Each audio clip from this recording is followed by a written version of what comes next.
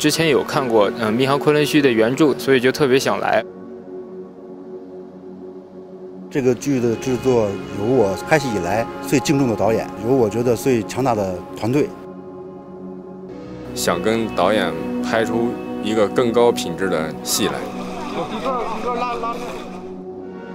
迷航昆仑墟这几个字打动了我，让我想把这部故事拍出来。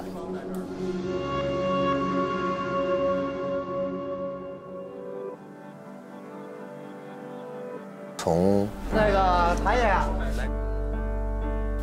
春天拍到秋天，从平原拍到高原，从现场空调用冷风到现场空调可能要用暖风。棚里面最高温度达到60多度，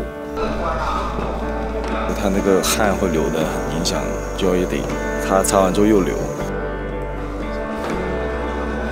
不用化妆了，根本没得可化，满湿透。以真实为主，摔地、摔倒都要有重力感。每个镜头咱们都不能糊弄。30多个大夜，顶着大雨，顶着大风去拍，还能坚持多长时间？我一直能坚持。借这个采访对所有幕后的工作人员说声谢谢。他们是属于幕后无名英雄。不容易。每一个部门都是互相帮助，像我们拉维亚人不够，有灯光、摄影，全部都上来帮忙。